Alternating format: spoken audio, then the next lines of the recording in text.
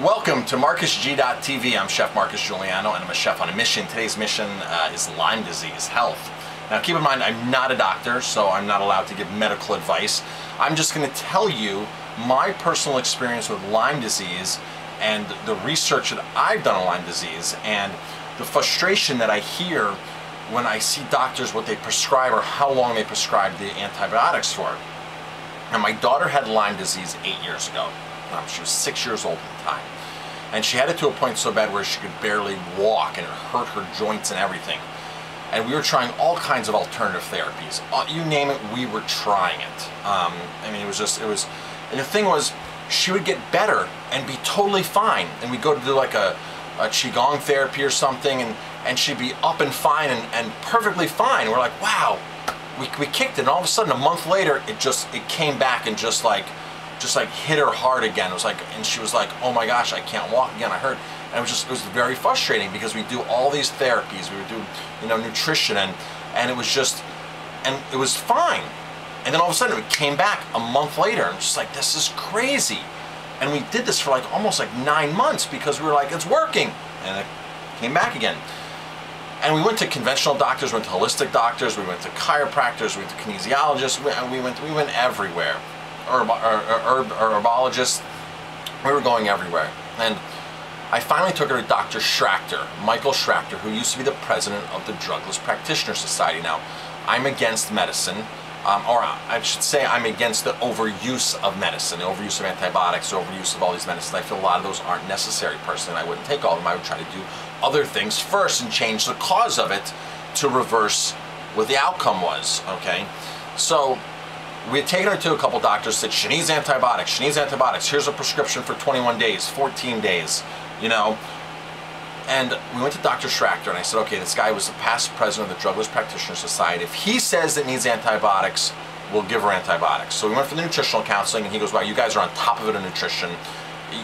You can forego the nutritional counseling because they spend a good hour to 2 hours with you on all nutrition and what you should be eating and how foods react in your body and why you're creating disease. And he goes, you know all that. I can see that. You're very knowledgeable.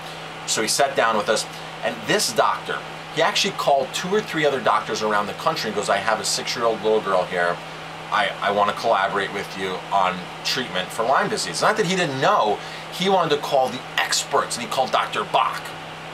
It was in Rhinebeck. He called a couple other doctors. He wanted to call experts around the country and sort of form like a little mastermind group on that. Now, I belong to a mastermind group. I'm a successful restaurateur, but there's things that I still want to get input and help and hear other people say. So he formed this little mastermind group on the phone, and they collaborated right in front of us, and that's what they came up with. And here's why Lyme disease comes back on a lot of people, because doctors, and everybody I see who gets a prescription for antibiotics, 21 days. 14 days sometimes, so 21 days, and that's it.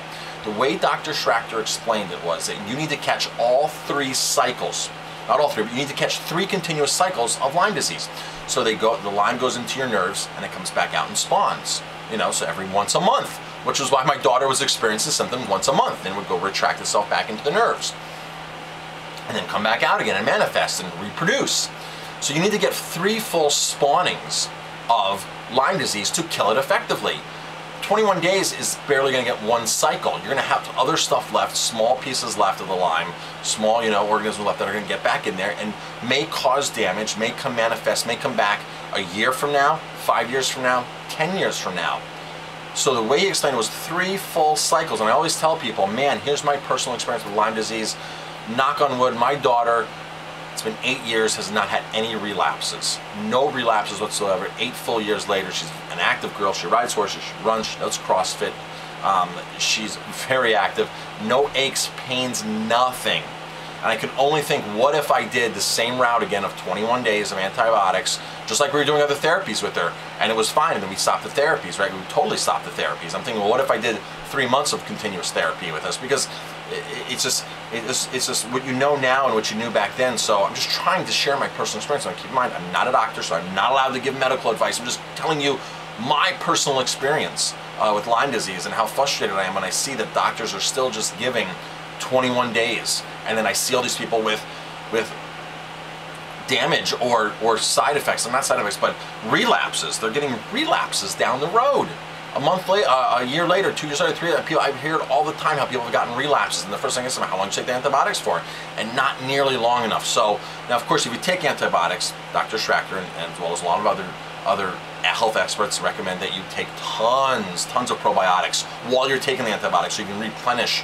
So there's a whole thing with that. So I'm not advocating go out and take antibiotics. I'm just telling you my personal experience, that's all. And if this video helps one person, be able to get the right information and ask their doctors the right questions, it's worth it. So I'm Chef Marcus Giuliano. Thank you for watching this video. If you like my videos, please hit like, subscribe to my channel, and definitely pass it on.